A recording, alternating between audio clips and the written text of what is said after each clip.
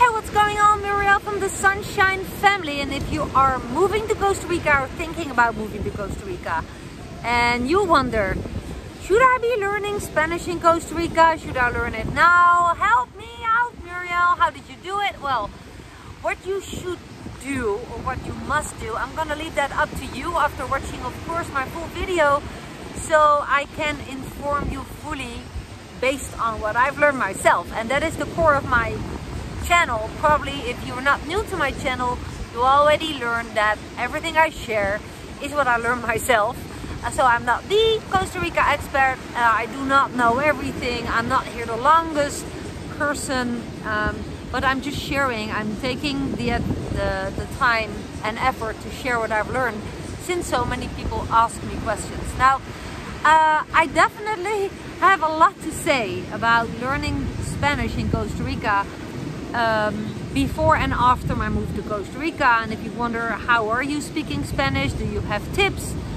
Do you have tricks? Do you have keys? I'm gonna share them all with you, literally, like without editing, without making it more pretty than you wanted to hear, and also to give you inspiration. And that's my biggest goal, to give you inspiration.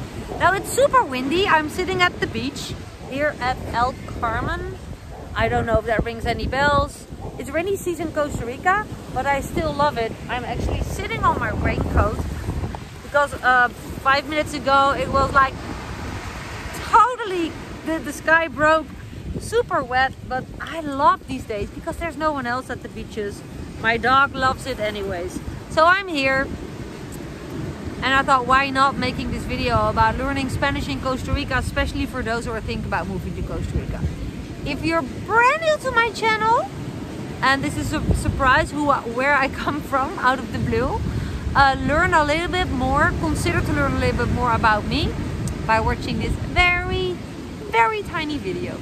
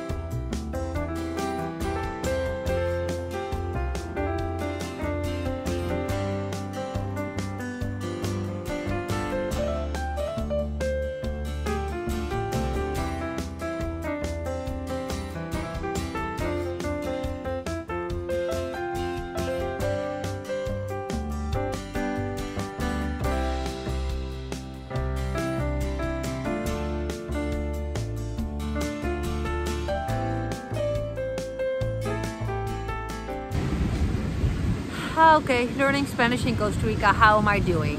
Okay, let me just state it like this. I am learning Spanish in Costa Rica. And how? Well, I have classes from a private teacher 2 times 1.5 hours. So that's a total of 3 hours per week. For now, 5 months. I am entering my 6th month. If I'm not 4 or 5, no, I think it's gonna be my 6th. Yeah, definitely. Do you want me to speak Spanish right here, right now? Why? Because no one is speaking back to me. So I just want to be totally honest. My Spanish is perfect, far from perfect. But I always dreamed about waking up after my move to Costa Rica, after 2-3 months, and I woke up understanding and speaking Spanish. Just like that. Well, isn't that how people want to learn everything that needs and required effort? Like, if you already understood in my previous little video, I have an online business. Do you think that fell from the sky, that I just had that out of the blue? Heck no. I studied, I practiced, I made a lot of mistakes. So I learned along my way, after moving to Costa Rica, after living here for almost 4 years, that I would not wake up one day. I told myself, Muriel, do you still believe that you're gonna wake up one day speaking Spanish? Because if so, you would have been speaking it so far already for a long time. And I have another, so this is like one just little story that I can share about it. So especially for those where I'm not talking to people who want to vacation in Costa Rica, because of course knowing Spanish is handy, but it's not necessary, right? But if you're living in Costa Rica, I believe wherever you live, even if you live in China, you should learn or do at least your best to learn the language a little bit, or give people the respect or the feeling that you do your best for understanding their language and with that culture. So there's another story that I want to be clear about and honest about. Since I have this YouTube channel, I hope that you can still hear me, that it's not too windy. I'm just gonna keep talking. I'm gonna add some subtitles later, which I always forget to edit, so sometimes there's really weird typos in there that I didn't make. YouTube made those. But yeah, there is a funny story that according to my channel, since my channel started to grow, someone approached me asking me, hey, would you like to connect your face, your brand to our online learning platform? And we specialized in language learning, German, Spanish, and some other languages. And since you live in Costa Rica, it might be a good fit or a good offer that you can offer to your audience, your viewers. That means you. If you... Where is my dog? Lucky! Sorry. Ah, there he is, yeah. If you have a dog, you cannot just not pay attention. Trust me. Good boy. I forgot to press stop and edit this out. But anyway, so yeah, I got offered this course to promote, but I can only promote stuff that I know myself. That should make sense, right? You cannot say, wow, that restaurant is awesome, if you never ate there and if you don't like it. So I said, well, if you allow me to go through your course, your Spanish course, and if I like it, I would be happy, more than happy, to advise my subscribers who are thinking about moving to Costa Rica to take the course. And it's, of course, it's a win-win if they are helped and if I earn a small commission on the work of someone else, because I don't want to teach people Spanish, because I cannot teach Spanish. Heck, I'm still learning to speak Spanish. But at the end of the day, it was a free course for me. It used to be like 400 bucks, 500 bucks, between 3 and 5, I actually forgot. For 12 weeks, once per week, 1.5 hours with 2 other people. So there was like a mini class and a teacher. And the teacher was awesome. It was an online book. It was on Zoom. It fit totally my profile. I run my business online, right? I use a lot of Zoom for my one-on-one coaching students and my group coaching students, and so I'm totally confident with that. Now what happened? It was so weird. Although I do everything online, I found out that I was not taking effort. I was not doing my homework a little bit, like last minute. I didn't find my way in the online learning book. I find it really as an obstacle, although I'm very confident online and I'm used to working online and using technology and a smartphone and a desktop or a laptop whatsoever. Still, and the teacher was amazing. She was kind, patient, motivational. She asked us questions. It just didn't work. Now my husband had to laugh when I said, I have a free access to this course now.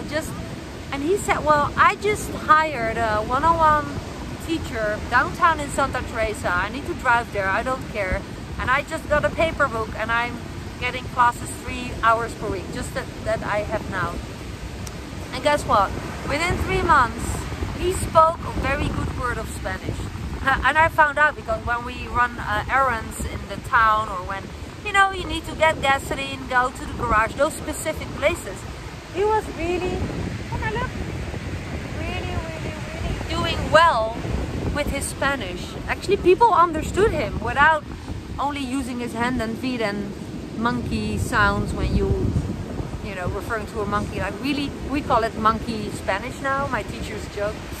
So, no, he was really doing great. So I thought, what the heck, you know, I really sabotaged myself here thinking that going for free to a course, not that it matters, but if you don't put your own skin in the game, you don't decide, hey, I'm going to exchange this money for this course and I'm going to learn. Somehow that chip didn't work with me. And trust me, I paid thousands and thousands of dollars to several coaches and programs and whatsoever. It was always worth it. And those programs had results with me because I had put skin in the game. I put money in the game. So yeah, it didn't work for me, the online thing. So after I was polite to finish the course anyways, out of respect of course, and out of support for the other students, I decided that I cannot promote this online course because it didn't work for me. And I asked Dirk's Spanish teacher, Julia, do you have a spot for me? And she said, of course, my love, your husband Dirk already told me that you would come really soon because you didn't have really success with your other courses. Is that right? I said, that's right. And I started the week after, literally. And I'm so happy. So this is one little anecdote about my learning Spanish in Costa Rica. But now, okay, now I'm getting into the 6 months. How is my Spanish? It's so-so. I'm going to be really honest with you. Not to discourage you, but you know, I share everything I've learned. For me personally, again, if you've never heard, I am from the Netherlands. I'm from Europe. In the Netherlands, kids learn English and German and stuff. It's very close to us. And we learn French. I learned French. I could speak a good word of French. So I understand German. I speak Dutch. I speak kind of okay English. I hope so. Let me hear you below my comments what you think.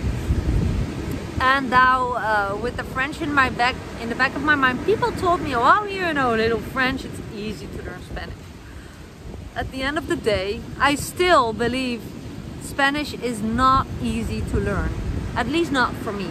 I'm not saying it's impossible. I'm not saying you should not start learning Spanish now before you're moving to Costa Rica, because that's actually my advice, guys. Start learning as soon as you can with something, at least that you have the foundation. Start learning words, start learning phrases, start learning activity words. So you can say, hey, I would like to, or we're driving, or just, you know, easy, just things that are happening in your world. Start writing those down. Practice them. It will help you once you're there to learn faster. Now, why didn't I learn Spanish before my move to Costa Rica? Well, simply not because I didn't want to, not because I was too arrogant, but you know, as a mom with 2 kids who are leaving her country from the Netherlands, moved to Costa Rica, and running my online business, you know, I was too busy, or I thought I was too busy. I stated I was too busy. However, at the end of the day, looking up things on Google Translate and getting the wrong translation because Google Translate doesn't see the difference between female and male and all that jazz. If I think now back, it would have been less effort to start learning Spanish properly as soon as possible, even before the move, just for fun. Learning Spanish, you can also, if you're packing your stuff and selling your home and all the stuff in there, and you need some chill moments, go watch Netflix if you still do that. I once in a while watch some series and movies, but watch them in Spanish, or watch Spanish movies or series with the subtitles in your own language. That definitely helps you at least to lay a foundation so you understand faster as soon as you start living in Costa Rica, after you move to Costa Rica, and when you start to learn Spanish. The cool thing, so the disadvantage of learning Spanish when you're not surrounded by Spanish speaking people is that the practice goes slower. Really, literally, so as soon as you are living in Costa Rica, like I do, there are still a lot of places, even where I live, busy, touristy, Santa Teresa. There are so many people who do not speak a word of English. Like, for example, the ladies who are cleaning my house, you know, recently. They don't speak a word English. Perhaps yes and no, but that's basically it. So I really need to pressure myself to practice what I've learned in my class. And that's the key to learn, if you ask me. There is another key to know, is that kids learn way faster than adults. So if you're still doubting, is it a good choice to bring my kids to Costa Rica to start living there as a family, and you're worried about your kids learning another language, stop worrying about them, worry about yourself. The kids will find their way, one way or another. My son and my daughter were both Dutch. course, because we are Dutch. My daughter spoke and understood more or less a little bit of English. My son, nada, solamente, only English, only Dutch, nothing else. Within 1 year, he spoke, understood and wrote easily and effortlessly English. And that's pretty cool, right? Now, where's the Spanish? He's learning that right now. He's a little bit, you know, it took him a lot of effort to read and write. Overall, that's a different story. He's doing amazingly well. So now he's fluent English, fluent Dutch, and he's learning how to speak Spanish. And you know, a lot of things that he's doing is in Spanish. So his trainer is teaching in Spanish. He has a Spanish teacher, and there's lots of things around him that is in Spanish. So he's absorbing it, and trust my word on it, there will be one day soon that he speaks better Spanish than I am doing now. Although I have intensive classes. So don't you worry about your kids, they will make it. Although I believe that you should facilitate them and at least motivate them to learn Spanish and to speak Spanish and to have Spanish speaking friends, and just help them with that, okay? It could be for fun if they're young, listen to what I said, Spanish things, and they have this chip that they just transfer the words into their own understanding. I don't know how that works, but it's really key. Kids will make it. You have to learn Spanish. Why? I believe really it is a must. No excuses. Because the world opens up for you.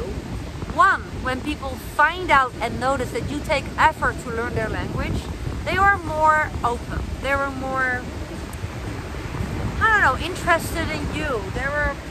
People are really, I've seen a change in people seeing that I could speak with them. Also, if it's just basic Spanish, like in an Uber. I was in Keppels a couple of weeks ago with my book. I brought my Spanish book. And in the taxi, the guy asked me questions in English. Guess what I did? I replied back in Spanish. And he said, is this the first time here in Costa Rica, all in Spanish? And I said, no, we live in Costa Rica, and for that reason, I'm speaking Spanish to you.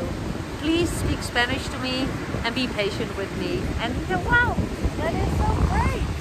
So, you know, the people are speaking slower if you ask them to.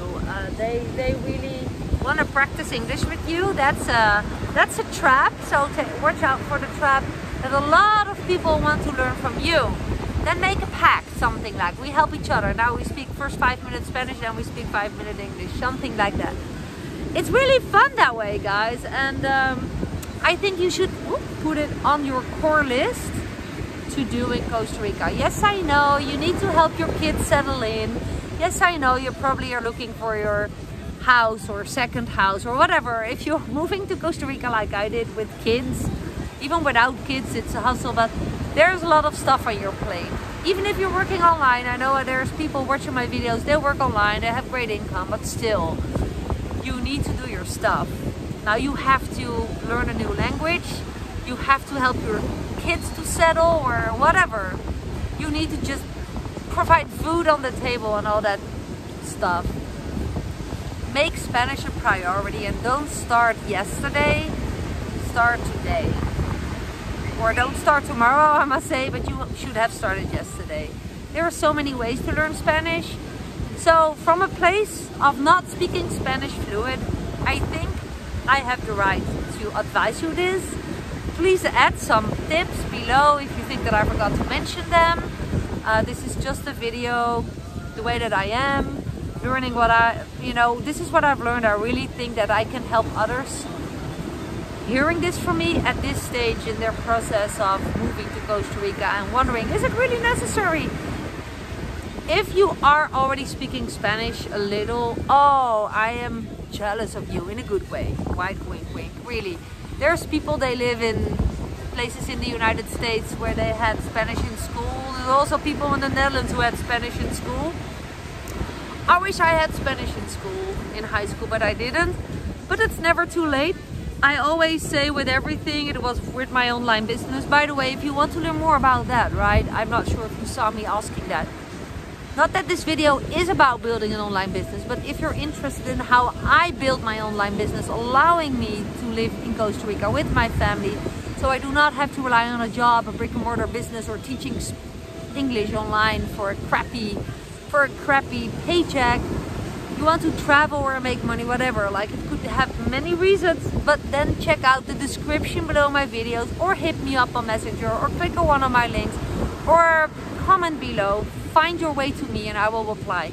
Not always the fastest way, but I will reply. I don't have a virtual assistant yet, and I don't want to, because you know I'm gonna lose the contact with you, and that's just so important to me.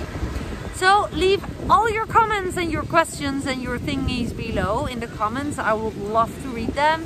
And with that being said, I'm looking forward to hearing from you, and who knows, meeting you one day in Costa Rica. That was it for now. Now I have to find my dog again. It's beautiful. Let me turn my screen really quick so you see what I see. You know what? I'm not gonna turn my screen. I'm gonna turn myself. This is what I see. This is a nice restaurant, El Carmen, Playa Carmen, Santa Teresa, Costa Rica. Rainy season, a lot of clouds, but also sun. It's a beautiful day of the moment. My son is kickboxing and I'm sitting here with my stuff, including a raincoat. I shared it yesterday in my other video, what to bring to Costa Rica, what to pack to Costa Rica. This is my cape. This is the proof that I am literally having here what I shared with you to bring, to use. And that's what I use, but now I'm rambling on. So thank you so much for watching really till the end. See you in my next video. Bye for now.